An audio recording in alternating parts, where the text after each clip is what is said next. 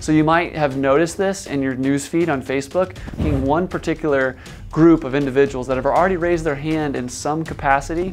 They are going to think of you because you've hit them on Facebook, YouTube, Instagram, and it is extremely powerful. What I'm about to tell you is guaranteed to increase your return on ad spend with your insurance marketing lead development.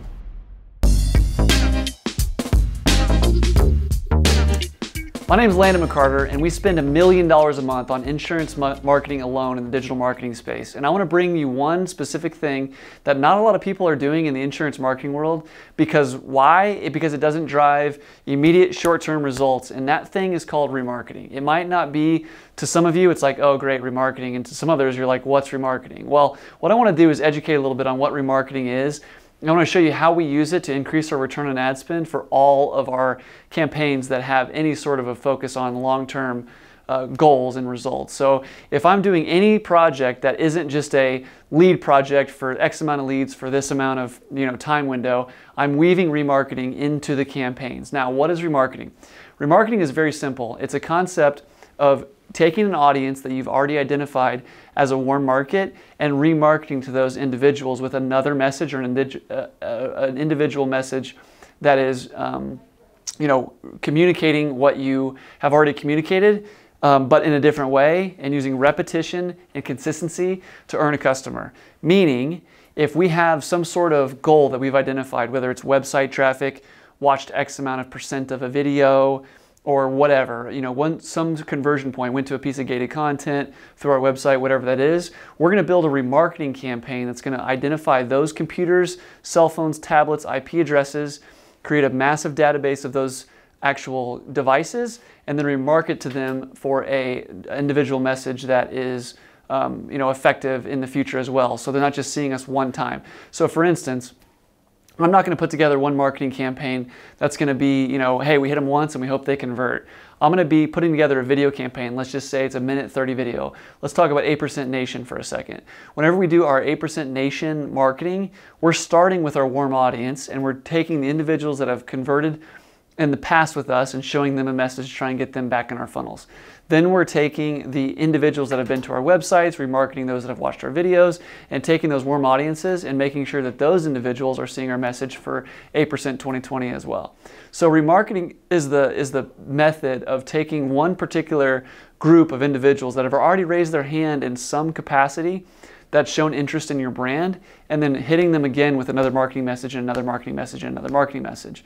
You would be surprised how effective this is. Some of the highest return on ad spend campaigns that we have running are remarketing campaigns. Now, remarketing campaigns they're very much a long-term approach.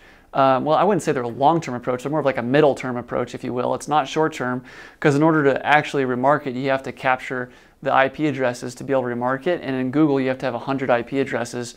Facebook isn't quite as many, but you basically have to have these IP addresses to then remarket. So over time, you're creating the snowball of affected devices that you've actually connected with in some capacity, and then remarketing to them with a specific message. So you might have noticed this in your newsfeed on Facebook, why you keep seeing the same people over and over and over and over again. It's not because they're spending massive amounts of money and reaching you coincidentally multiple times. It's because you've watched a percentage of their video and then you've actually engaged in that in some capacity, whether it's liked, shared, commented, whatever, and they're going to remarket to you that way. Or you've been to their website and now you're seeing them all on Instagram, Facebook, YouTube, etc. That's called remarketing, and it is extremely powerful. Okay, how we use remarketing is we weave it into campaigns.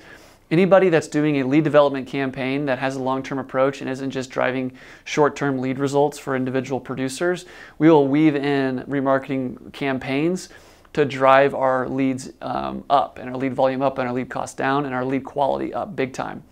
It's also clear and crystal clear that you can take remarketing addresses, so like you can take your email addresses for all of your individuals in your database and import them to Google and Facebook and use that as an audience. And then once you identify, let's just say you have 10,000 people you've put into YouTube and Facebook and identified that as an audience that you want to market to, then you can go back and find out, let's just say it was a minute 30 promo video. You can go in and you can find out of the people that we input into YouTube and Facebook, 70% watched 30 seconds of our minute and 30 video. That must be a more engaged audience. Let's remarket to that group again with a specific longer form message in order to get more conversions and leads that way. Now, I want to reiterate that remarketing is never really like the answer or the core of a marketing message. It's kind of like the cherry on top.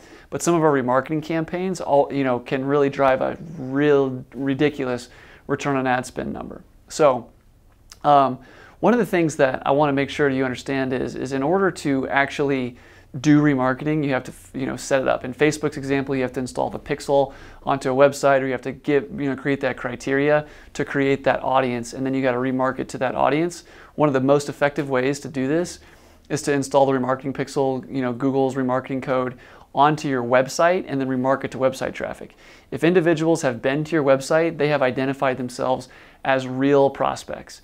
If you're taking the actual IP addresses that go to your website every month and then remarketing to them over and over and over again, especially things like Medicare, or something like that, the second they become unhappy with their current Medicare provider, for instance, they are going to think of you because you've hit them on Facebook, YouTube, Instagram. You can even do remarketing Google search ads if you want. It's really an amazing product.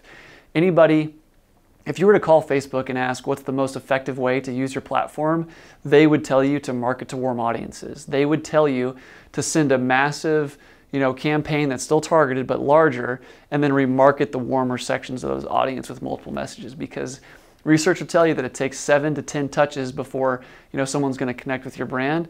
Well, it's cheaper and more effective to touch the people that are already engaging in your content and get them to convert as well.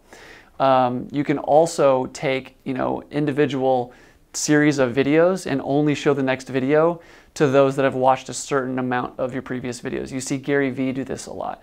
So whenever you're trying to educate a particular market and on what you do, and you have an ad spend, and you're not super hyper focused on cost per lead, lead development, leads tomorrow, etc., and you have a marketing budget and you're trying to do it the right way, you always want to weave in a remarketing campaign into your actual overall digital marketing strategy. So I really feel like if you're doing digital marketing but you're not doing remarketing, you're kind of doing the basics, the minimum to get by.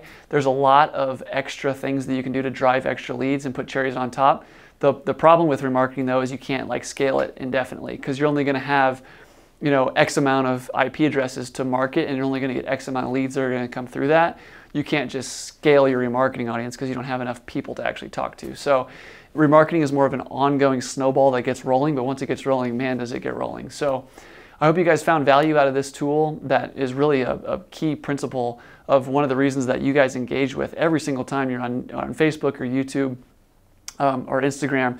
You're seeing remarketing ads. A lot of those ads that you're seeing are remarketing ads. So it's time to step up your insurance marketing game and implement those remarketing campaigns into your actual digital marketing strategies. If all this stuff is a little bit overwhelming and you have no idea what I'm talking about or how to implement it, we would love to work with you and help you implement these. You can either pay us a consulting fee to help you set everything up, or we can manage your marketing budget for you. But this is something we were built to do, and we would love the opportunity to help you with. So I hope you guys found value in this content, and we'll see you on the next video. So guys, that's remarketing. Go check out my last year keynote speech at 8% Nation and talk about how to drive $1.78 insurance leads. And I really hope to see you this year in July of 2020 to come hang out with us in Vegas. This dude is a marketing freak. Give it up for my buddy, Landon McCarter.